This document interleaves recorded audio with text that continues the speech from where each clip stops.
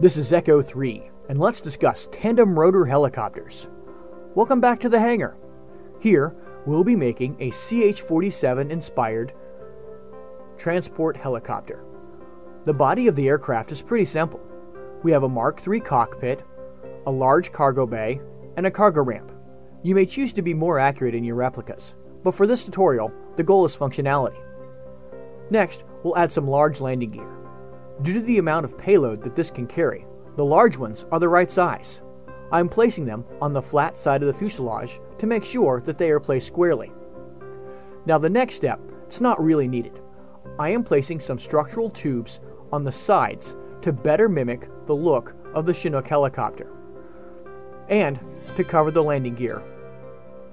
If we were going to be using a liquid-fueled engine, then these could be replaced with fuel tanks. I, however, intend to use the electric-powered rotors to propel our blades.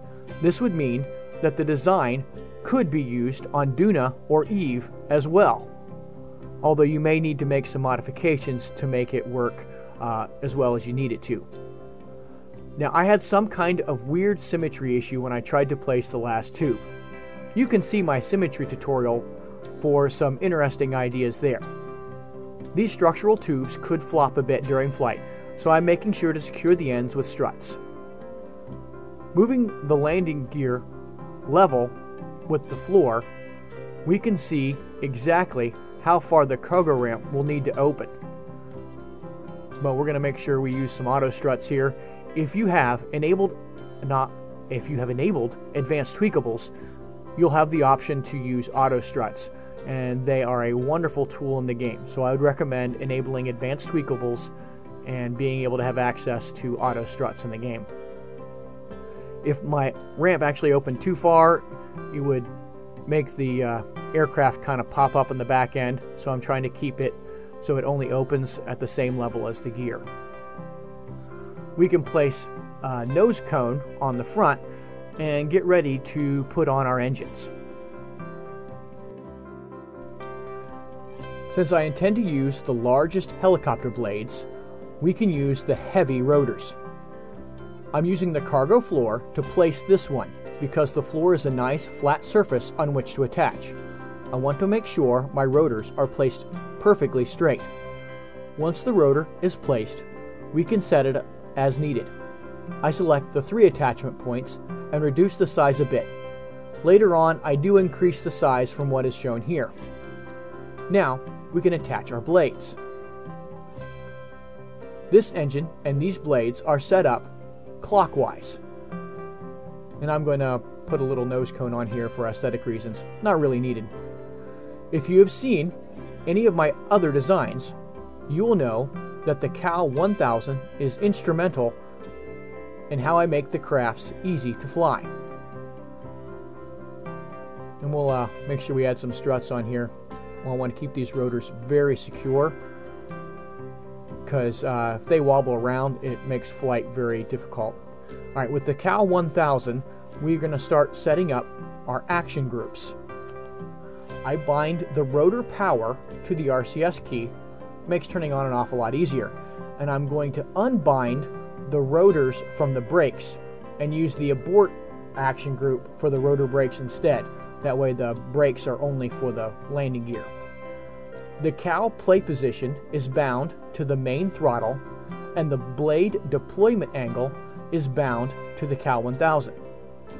I'm also going to bind the cargo ramp to action group 0 just to make it a little easier to operate. When you select the blades, you can see that they have options for what control authority you would like to have. The game then auto-assigns the cyclic and collective for you. It would be better if I could assign all of those values for myself. In this case, well, in this design anyway, you can see that while yaw control is an option, the game doesn't actually use it. The easiest way to overcome this is to just use the overpowered reaction wheels.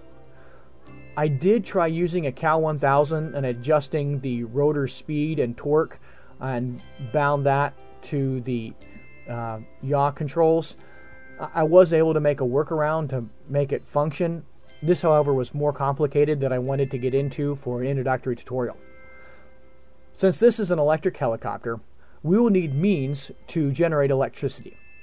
This particular setup is going to be okay in full sunlight, but when I tested it at dusk and dawn, it did drain a little faster than what it produced, but this worked all right for now, and we got plenty of batteries, so it's fine for longer flights.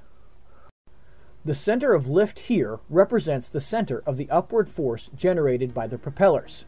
If you have wings on your helicopter design, this indicator will not be accurate. You could try mounting some jet engines on your rotors and use the center of thrust indicator to help you balance your design if need be. I'm wanting my center of mass to be directly in between my rotors. I mounted the back rotor to the fuselage and offset it to its current position because it wobbled too much when attached to the top of the battery stack. Maybe more struts would have fixed my issues, because, well, you know, more struts is usually the answer. I'm also going to end up adding a couple of RTGs for good measure. If you were to fly something like this on Duna or Lathe, then you would need even more RTGs. The current amount of solar panels is enough if I am in direct sunlight here on Kerbin, but anywhere else you're going to have to account your electrical generation needs. I also found that with a payload, the spring strength on the landing gear needed to be increased. You're going to have to adjust your landing gear as you see fit. The game doesn't always auto-detect the spring strength very well, so, you know, testing is key, and I have tested several designs before I came out with this tutorial. And I think we're looking pretty good here. A note here on how I set up the Cal 1000. I have the blade angle set to go from -1 to 12. Now those deployment angles worked pretty well, although probably -3 to 10 would have worked better. I kind of found out that it didn't descend very quickly, and I wanted a more responsive craft, so probably a lower number there on the low end, like -3, would have given me a more responsive craft.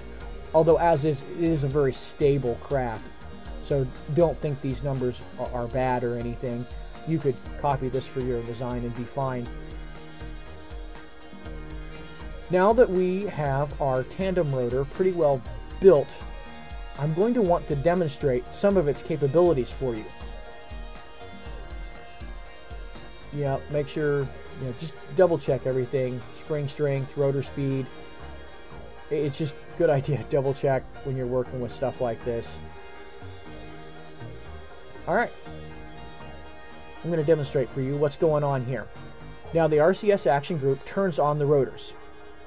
Then, by increasing the throttle, we increase the angle of the blades for the takeoff. You can see I have the rotors up on the screen. I had some issues during testing where one of the rotors would drop its RPMs, so I have it up there to check, and I didn't have any issues on this flight, so I don't know what was going on. We don't need to go very far for a test flight. We'll just fly over here by the water and land. And again, very smooth, very easy to fly. I'm very happy with this design. And actually, I didn't show you the payload that I put in this when we built the craft. I'm going to land here and show just how much payload this thing was hauling when we flew over here. Alright, I have an action group to undock the payload, and we'll drive out this rover. This is a 50-ton rover. It's actually more than that. These oar tags are full. And this helicopter had no issues hauling 50 tons. So if you need a design like this and you need to haul cargo around Kerbin, this works very well. Now, this design is a useful transport, but some issues I had here is that these rotors, I cannot control yaw. It's only done with the with the reaction wheels. Maybe if Squad were to give us some more tools for how to set up the cyclic and collective controls for our rotors, that would be better. It'd be a nice update if they could do that. Yeah, this thing lands so smooth, so easily. You can pinpoint wherever you want. There we go. Anywhere I want. This thing's actually pretty fun to fly. Well, hey, thanks for joining me to discuss tandem rotor helicopters.